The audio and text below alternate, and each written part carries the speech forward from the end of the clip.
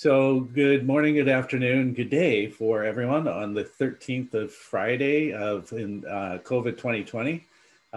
Fingers crossed and touching wood everywhere that everyone is having a healthy and successful day through this in terms of the backdrop of the chaos and the pandemic that's going on with the changing circumstances, sometimes hourly, sometimes daily. Welcome to the second report here. So Michael, why don't you say hello and as one of the other principal authors, and then we'll turn it over to Joelle for the presentation. Certainly. So hi, I'm Mike Barber from Turmoil University, California, and I'm in Vacaville, although the university is in lovely Vallejo. And I'm happy to be working with Randy and Joelle on this project.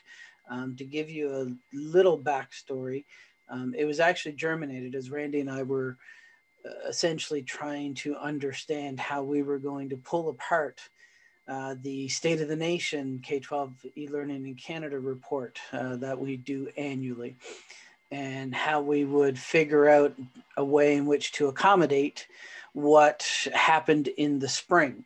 And our decision at the time was to essentially set up this series of separate reports so that we could differentiate the remote instruction that was taking place compared to the traditional distance, online, and blended that was taking place. And we were directed to Joelle as a potential collaborator, and she has been exceptional to work with. She's actually, as you note on all of the reports, the lead author on all of them, because she's done the vast majority of work on all of these reports. So both mine and Randy's hats off to Joelle, because without her, these wouldn't exist at this point. And with that, I will turn it over to Joelle to talk about our second report now. Awesome. Welcome, everybody. Thank you for being here today. So I'm just going to share my screen for you.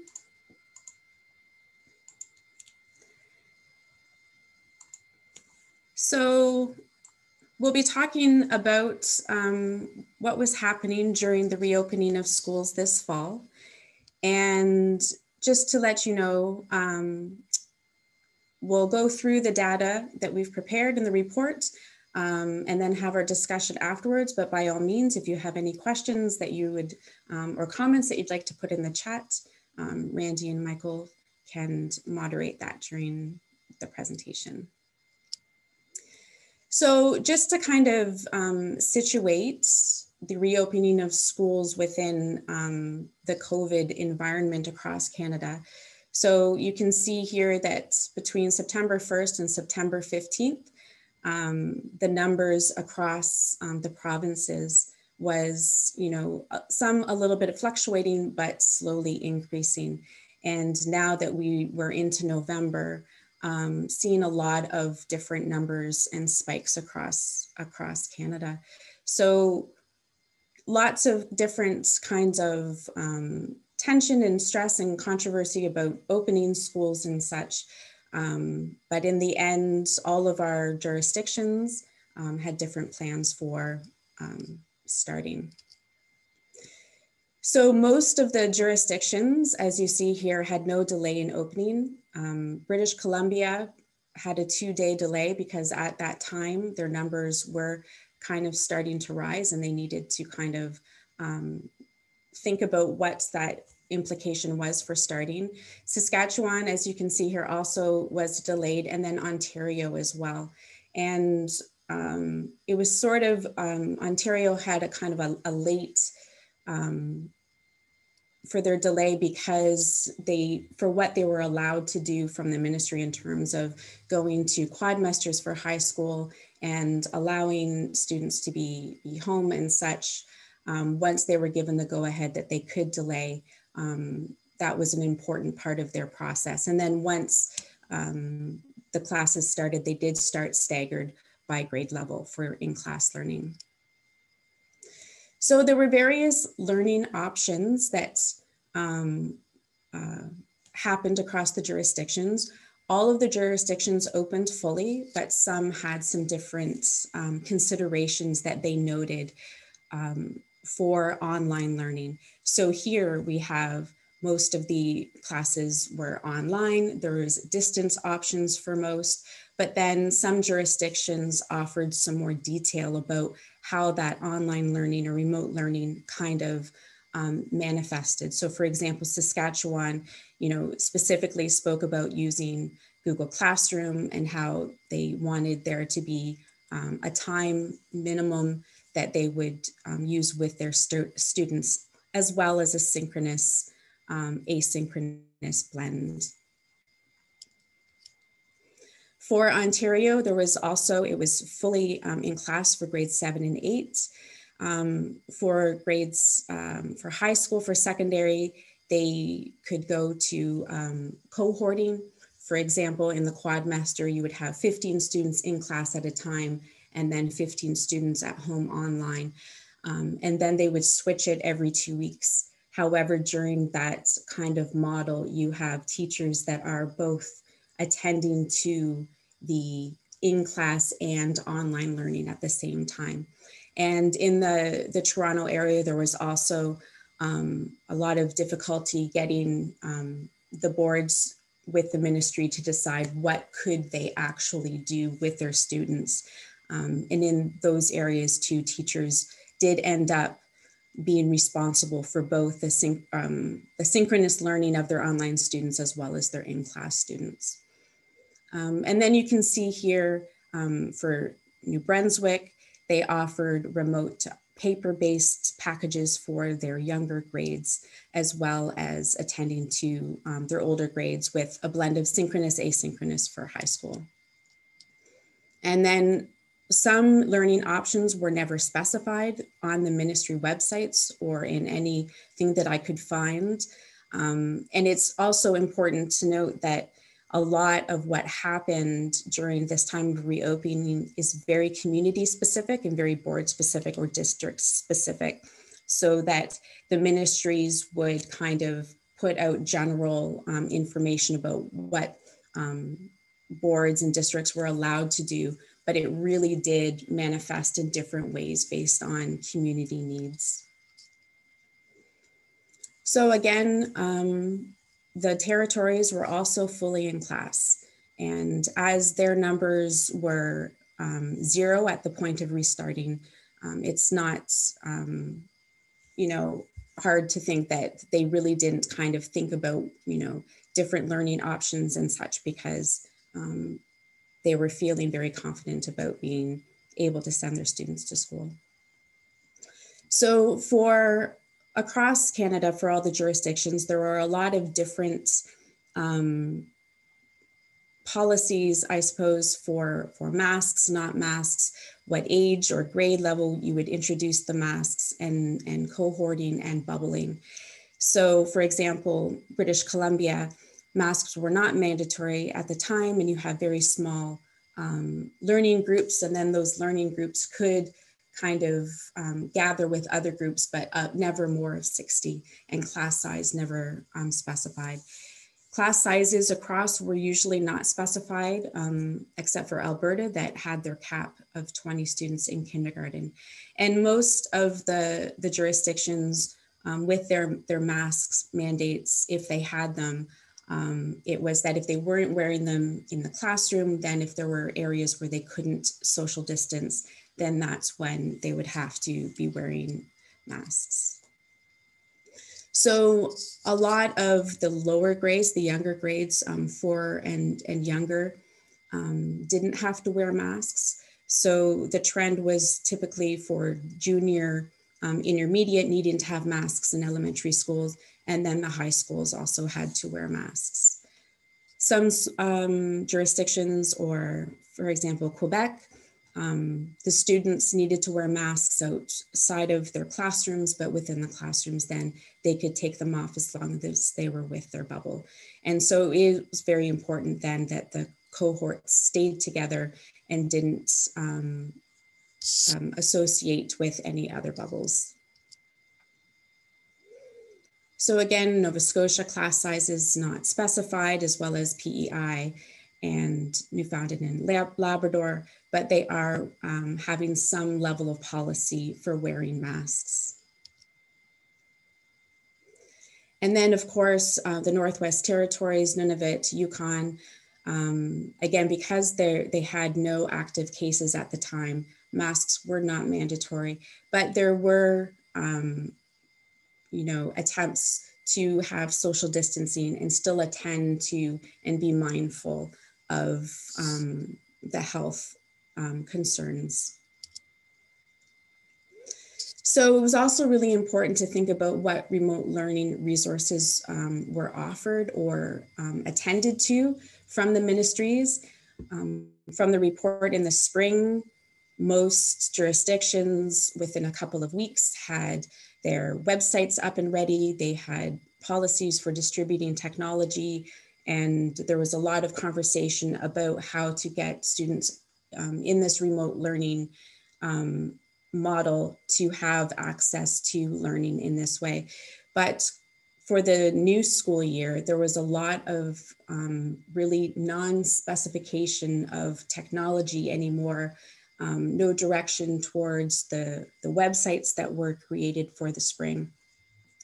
Places like Saskatchewan did have their online learning center to offer courses for support, and Manitoba also was still distributing devices to students in need. As well as in Ontario, boards continued to deliver technology to the students that still needed it, who were choosing their online option. And other places like Quebec, they were still continuing with their French language television and offering educational videos that way for the students in remote learning. And New Brunswick also offered to deliver devices. But then again, Nova Scotia and Prince Edward Island, at the ministry level, there was no specification about identifying specific learning resources for students who chose to be at home. For Newfoundland and Labrador, they were more detailed in that they had technology available. They were reserving a lot of those technology pieces for grade 12 students, as they were going to need that to graduate, but as well offering their own MiFi broadband to the districts in need. Because of course, as was highlighted during the spring, there were a lot of areas that did not have access to the internet or internet services, or it was expensive and such. And those kind of ideas were addressed, but not in the same ways in the fall. And then of course, remote learning resources in the territories was not specified, but there was still a lot of emphasis for students who were remote to be thinking about working off the land. And those sort of, as we call in literacy, the funds of knowledge kind of aspects, that you are on the land, you are engaging in community learning and resources, and that was still very much highlighted. So just to kind of think of about a summary for this. So masks were required by most students, particularly in junior, intermediate, and then secondary schools. And then if they were allowed to have them off during in their classroom or their bubble, if there were places walking around the school or going outside where events were happening with larger bubbles together, then they would need to wear their masks, since social distancing was not possible. So again, for remote learning, few districts and jurisdictions really kind of offered any approaches that were new, even though there was that summertime to kind of think about what we needed to do to move towards the fall. And it seemed more that the jurisdictions were moving towards the way that it was before the spring shutdown, and that schools would be fully attended and up and running. For those, for high schools, the quadmesters were introduced in some districts so that there could be lower number of students in class, as well as the blend of learning remotely. And then of course, there were a lot of instances within this model where teachers were attending to both the in-class and the online learning of their students simultaneously. in Ontario, for example, for elementary school, they were able to kind of second teachers out of the classroom to be specifically allocated towards students in online learning, but that wasn't always available in other jurisdictions. So for our future research, actually, I'm going to let Randy perhaps talk about what's coming up next.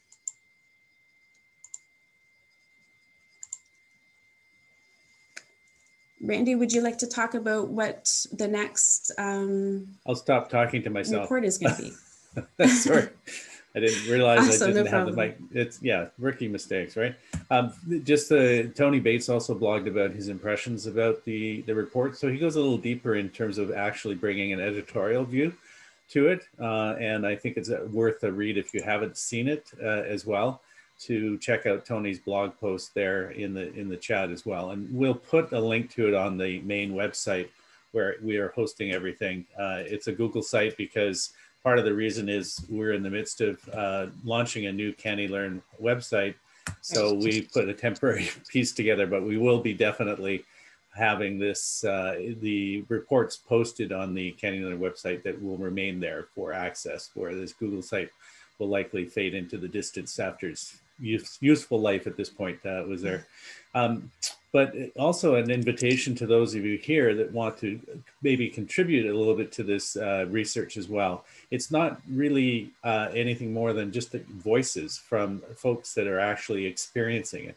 So it's a lot more of the stories of what is actually happening, the successes, some of the challenges, the angst, because as we know, it's a very dynamic and moving situation that is occurring in our K-12 schools. And we started our discussion before the presentation about the fact that we hear a lot about, the fact that there might be outbreaks that might be in the schools, but there's little or no transmission in the schools is what we're told a lot about. And there's, I know on the media and the radio, the health minister was being pinned in British Columbia about the fact that even about the notion about role modeling is that, we should be wearing masks out in any businesses or outdoors or in workplaces. Why is it that with the students in the school that in some cases there is the option not to wear a mask, or they don't have to when they're in their cohort groups? And is that maybe, medically speaking, maybe there isn't transmission, maybe there might be potential, but the question also comes back about role modeling. So there's a lot of complex issues that are going around, and every single province, when they talk about stages, they're always slightly nuanced and different that are occurring. So comparisons across the provinces are problematic, and also comparing how the public health officers in each of the provinces are managing within that are different. And some of it comes in messaging. So the stories, I think, are what's important. And I know that for contact tracing, until it became a story about an individual who went to a spin class in Toronto, we probably all heard that story about the number of people that were affected, the number that went into isolation, the number that couldn't go to work, the number of students that couldn't go to schools, are the consequences of some of the actions. So the stories tell it much better than the numbers do. So we're looking to a little bit of the stories from within the school, and we actually are looking for some of those successes, because there's some things that we're learning now in this time that certainly are affecting for the students as well as ourselves as educators that we can carry forward. So out of the pandemic, we're certainly hopeful that we have something new moved and move the needle a little further in terms of how we can better engage and connect and create learning through some of the things that have been forced upon us in the schools, some of the structures which need to be reworked at. And Joel, you mentioned about quadmesters, and there's some strengths in that, there's some limitations in that. So it really is a great opportunity for us to really chronicle what's going on in schools in K-12 right now, so that we can learn from it. So invite your voice if you want to. You can certainly email your interest, and we can give you a little bit more information. And you can email me, or also Michael or Joelle. But there's my email. Michael, do you want to, while we're still recording, add anything more about this as well? Well, I guess the only thing I would add is the fact that the first two reports were really designed to chronicle what, based upon the information that was publicly available, what did the ministries and others that had authority over education intend to happen. What I think these narratives are designed to do is to provide a little bit more of a sense as to what actually happened from a variety of perspectives. You know, we're soliciting these from students, from parents, from teachers, from school leaders, from district leaders.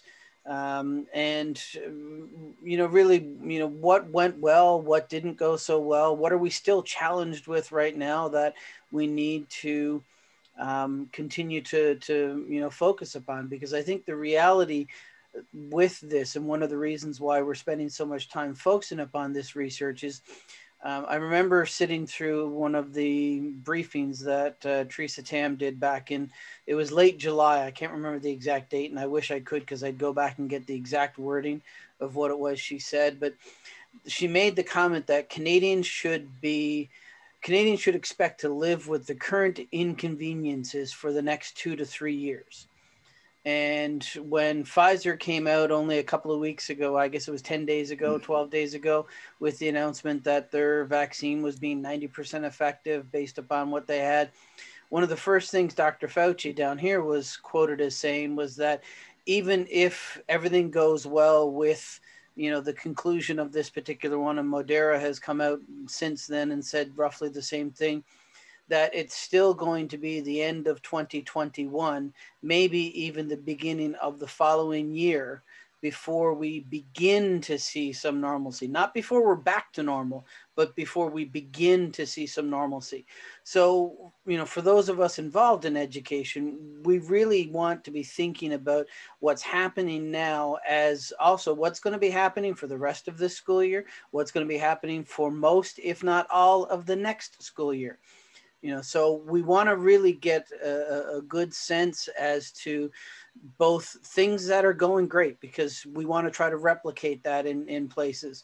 We also want to know things that we're still struggling with, so that we can take a concerted look at how we can go about addressing these, because this is not going to be a short-term thing. This is a long-term issue that we're going to deal with. And, you know, the next 2 years or year and a half or year, however it is long, is just for this pandemic. Keep in mind that this is the 5th pandemic that we've had in this century, and we're only 20 years in.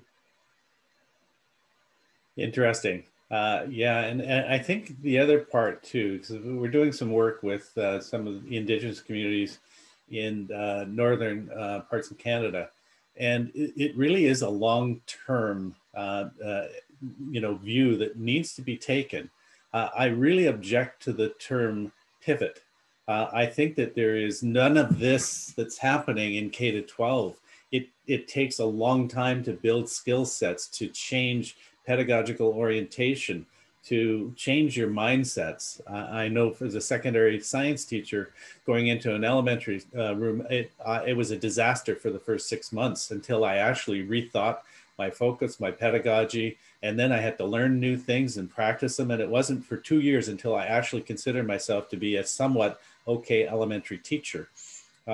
So this takes time. And so the focus around the stories are where it hits personally to me as well, so that we can tell some of the successes and see where it goes. But we really do have to have a long-term mindset here. This isn't something that's just going to turn, and we're not going to turn our education approach that instantly. So I think we're going to wander into some discussion. Joelle, do you have anything that you want to say before I close off the recording? Yes, actually, talking about that as a teacher's point of view is important. And one thing that is missing, I guess, from what was available for the jurisdictions is the teachers, in terms of how they were being prepared to do both online and face-to-face, or continue with a whole class specifically online, and there was not opportunities for teachers to have that professional development or professional learning opportunities. So they were just thrown into it in the spring and did the best that they could. And I think that they did a really good job considering all things, but then coming into face-to-face and then having to as well do synchronous for your online is such a challenge. And as a teacher, I still don't know what the solutions are, because it's so challenging, especially not having the knowledge or education about what is online learning, how is it different than face-to-face, what are the different things we have to consider pedagogically to make sure that our students are still having really important learning opportunities going on. And I think one of the insights that I argue for this, and I did see it I was teaching, working with teachers in one of the courses at Vancouver Island University in May and June, when they were going back into the schools, literally. And so some elementary teachers were trying to figure out how they're going to manage that because they'd already been posting things online and putting some work there. And I said, well, why would you stop? Why would you prepare for kids at home? And then for the kids that come into the school, why would you prepare something different? Now you're doing two different teaching jobs. And I think there's still some teachers that find themselves in that. And I know at the very least that as long as there is accessibility to online platforms and spaces, Google Classroom, Microsoft Teams, the learning management systems, or something of that nature where you can localize where your course and class materials, where the videos and other supplementary resources, if you organize them in those digital online spaces, it doesn't matter where the student is for accessing them. And when you do that, it flips what you do. And when kids come into a classroom and a group, you create groups, create interactivity, social learning, project-based things, and the communication flow is different. And then you have to figure out how you're going to do that online. But I see some very successful teachers, and actually one of them, it was Trevor McKenzie, who's very much into inquiry, and you may have heard of him. He's walked us into his classroom. He's teaching science in a secondary school, but he talked about how he has got project pieces working in there. He floats around with the students, but he's also working with them online. So he's got students that are online with him at the same time. So very highly interactive in terms of that, but project-based. So I think there's some pedagogical things that can come from this. We want to get those stories. We want to share those stories. So I think that's what we're looking forward to. And it's just not a one-shot deal. It's not all going to be out there for December the 4th. It's going to be an ongoing dialogue, I think, that we have as well. So let me say thanks to those who are watching the archive, and we're going to turn it off. We're going to move into some discussion and go from there.